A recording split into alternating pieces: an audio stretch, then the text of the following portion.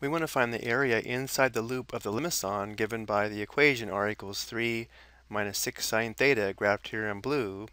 And so our goal here is to find the area of this inner loop or the shaded region here. To find the area bounded by a polar curve, we use the area formula. Area equals 1/2 times the integral of r squared integrated with respect to theta from alpha to beta.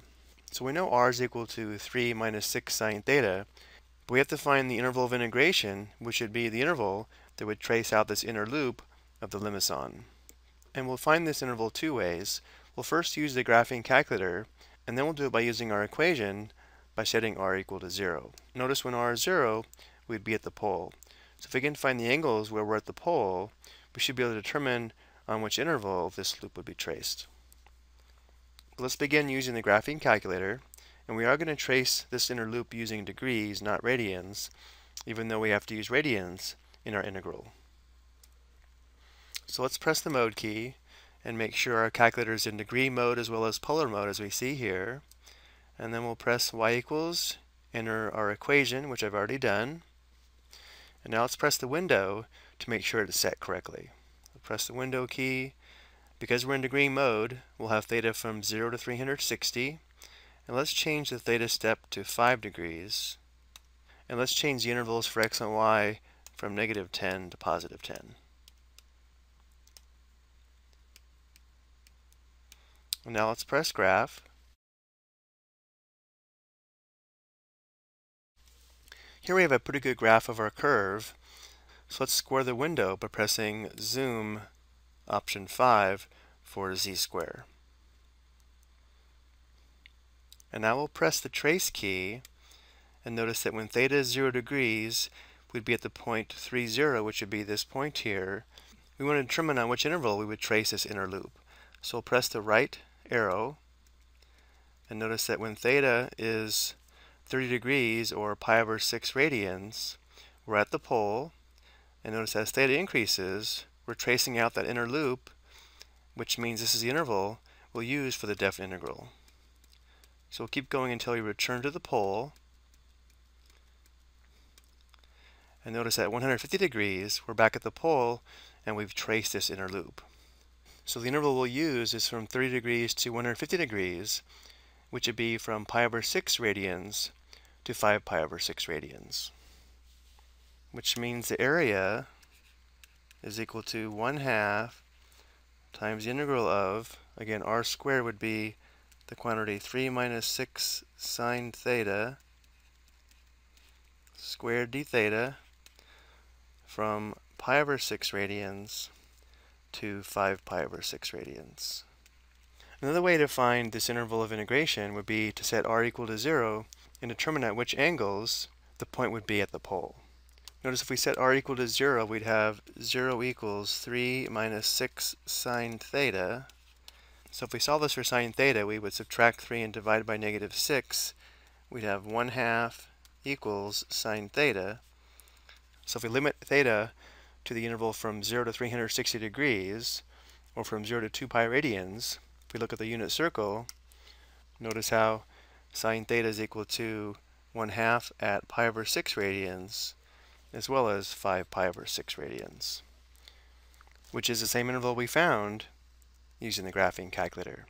Notice how just by analyzing the graph, it's not that easy to determine this interval of integration. Now let's go ahead and evaluate this. We'll begin by squaring the quantity 3 minus 6 sine theta. So we'd have 1/2 times the integral of, we'd have 9, and then we'd have minus 36 sine theta, and then plus 36 sine squared theta.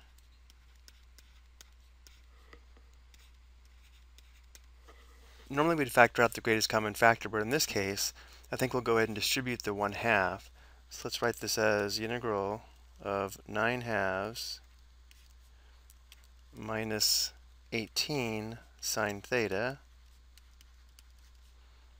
plus 18 sine squared theta d theta from pi over 6 to 5 pi over 6. Now the reason I wanted to do this is we have to perform a substitution here for sine squared theta, which would make it more difficult to keep track of the constant that we factored out. And we'll use this power reducing formula here for sine squared theta. So we'll substitute 1/2 times the quantity 1 minus cosine 2 theta for this sine squared theta. So we'd have plus 18 times 1/2 times the quantity 1 minus cosine 2 theta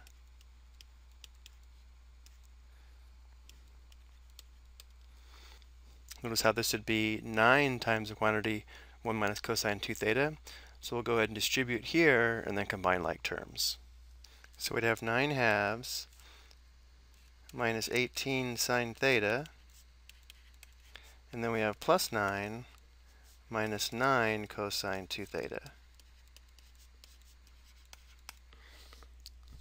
Well, 9/2 plus 9 would be 9/2 plus 18/2, which would be 27/2.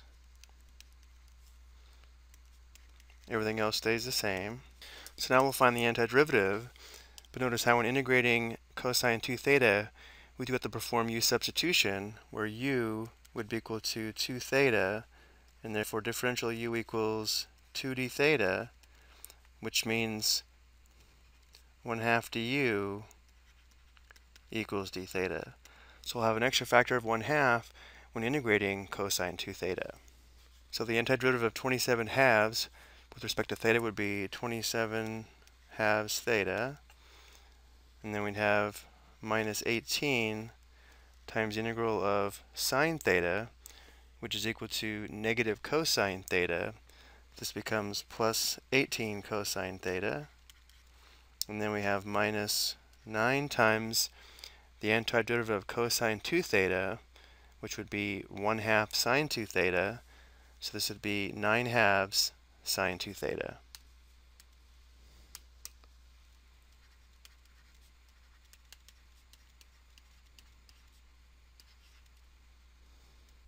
Let's continue this on the next slide. So when theta is 5 pi over 6, we'd have 27/2 times 5 pi over 6 plus 18 cosine 5 pi over 6 minus 9/2 sine 2 times 5 pi over 6, which would be 10 pi over 6 or 5 pi over 3. And then when theta is pi over 6, we'd have 27/2 times pi over 6 plus 18 cosine pi over 6 and minus 9/2 sine 2 times pi over 6, which would be pi over 3. Next we'll find these trig function values. So cosine 5 pi over 6 would be equal to negative square root 3 divided by 2 minus 9/2 times sine 5 pi over 3 is equal to negative square root 3 divided by 2.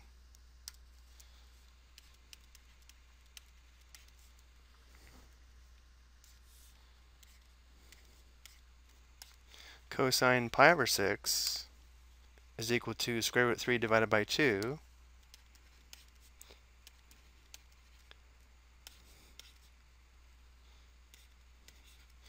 And sine pi over 3 is equal to square root 3 divided by 2.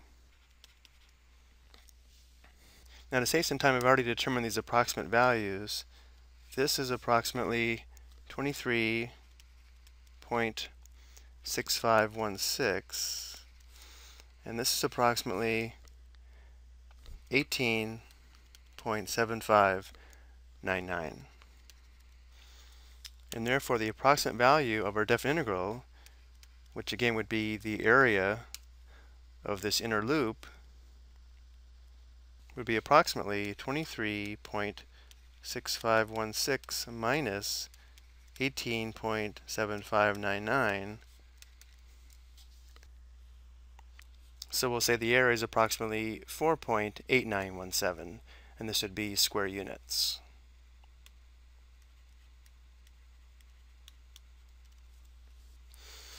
Now this is a lot of work. So let's go back to the original integral and check our work using the graphing calculator. Meaning we'll evaluate this integral here on the graphing calculator.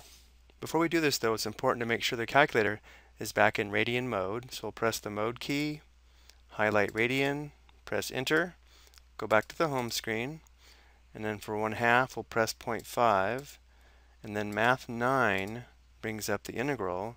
So we have pi divided by 6, right arrow, 5 pi divided by 6, right arrow. Our integrand is the quantity 3 minus 6 sine theta. We want to square this. Right arrow, the variable of integration is theta, and enter. So if we compare this value to the value that we found, notice our value is slightly different because we did round these two values here and then find the difference. But our approximation is very close. I hope you found this helpful.